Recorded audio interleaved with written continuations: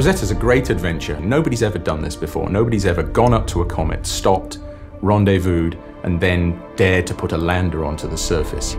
And that's something which engages everybody. It's about their own origins, about where life came from, where water on the planet came from. There are big science questions to be answered.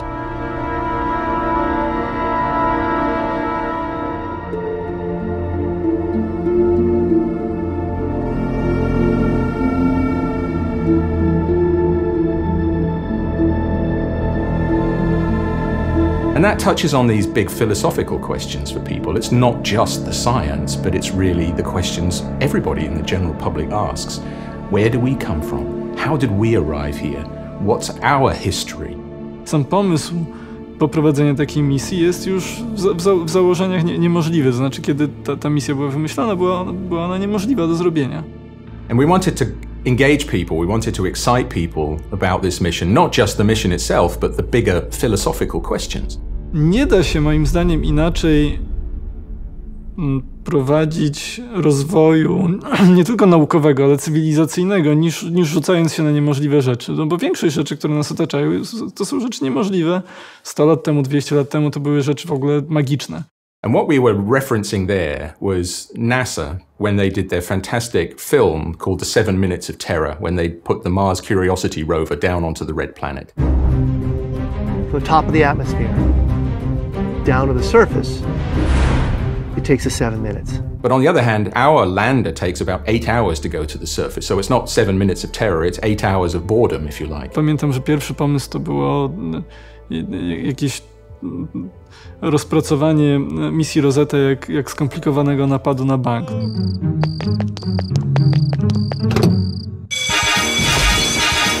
We wanted something else. We wanted something really in the core, if you like, of the campaign. Gdzieś tam ten sposób myślenia spodobał się w Europejskiej Agencji Kosmicznej. And that's when we came up with this idea of something along the lines of science fiction meeting science fact, telling the story more than just showing how the mission works.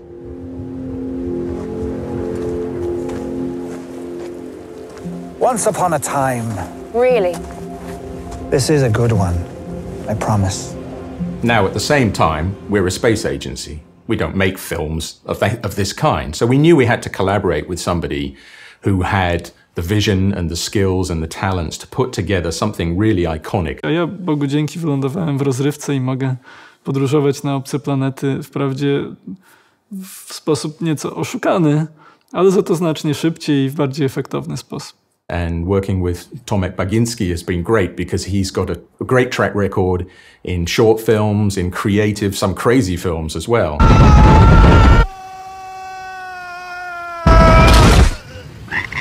But you can see his vision there. Trudno mi coś dodać. We developed the script, we iterated that backwards and forwards, and that was really good. And then we had to, of course, do a live shoot. And we went off to Iceland, which is a fascinating, beautiful landscape, but in some ways barren, almost an alien landscape.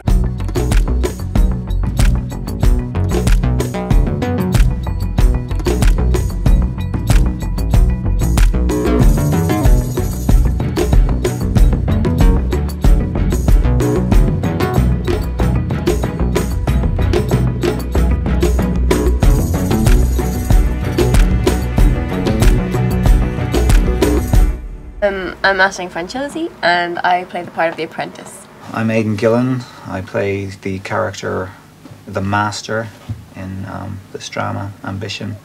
The Master is a post-human teacher, guide, creator.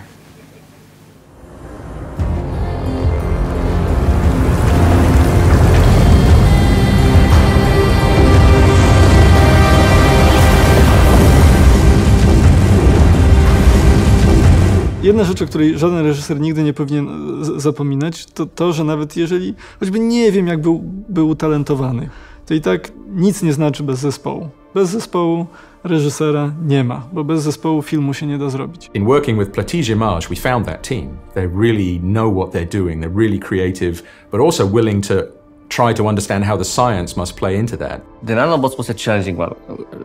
We all knew that it had to be a subtle, but interesting thing to look at. I also wanted to avoid doing a classical nanobots that would look like a brushed aluminum.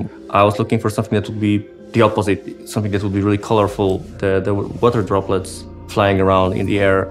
Nie jestem fanem chaosu jako takiego, nawet w symulacjach, które mogłyby w jakiś sposób narzucać chaotyczny ruch. W przypadku tworzenia planet skupiłem się na ruchu obrotowym i połączyłem go z turbulencją na powierzchni planety. Every time when you are approaching a shot or effect, you have to think of the point of reference for the audience. My main point of references were nuclear explosions, which were filmed during the Cold War. You know, this mission is full of technical milestones and risks. The launch in 2004, getting out of hibernation in January this year, and then the rendezvous in August. These all had to work, else we had no mission at all. And those risks transfer to making the film. The biggest challenge probably was the weight of the whole thing. Because this is something we've never done before in Platish. I miałem ewidentnie poczucie opracowania przy czymś większym, co ma szansę zmienić to, jak postrzegamy budowę wszechświata. Wszyscy ludzie, którzy nad tym projektem pracują, zaangażowali się w ten projekt znacznie bardziej, niż wynikałoby to z takich zwykłych obowiązków. Are you talking about the Rosetta mission? Throw me the probe. Action.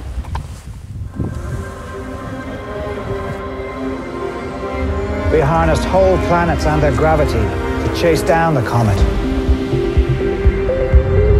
One of the key themes that we thought would tie this all together is the word ambition. Because Rosetta is a supremely ambitious mission. Latanie w kosmos zmusza nas do pewnego wysiłku, którego normalnie inaczej byśmy nie podjęli. Wychodzenia z takiego z comfort zone, jak to się mówi. This is a universal thing about human beings. To be ambitious, to plan, to prepare, but to take risks. Be prepared to fail, but at least be ambitious enough to go and seize the moment and go and do something really big.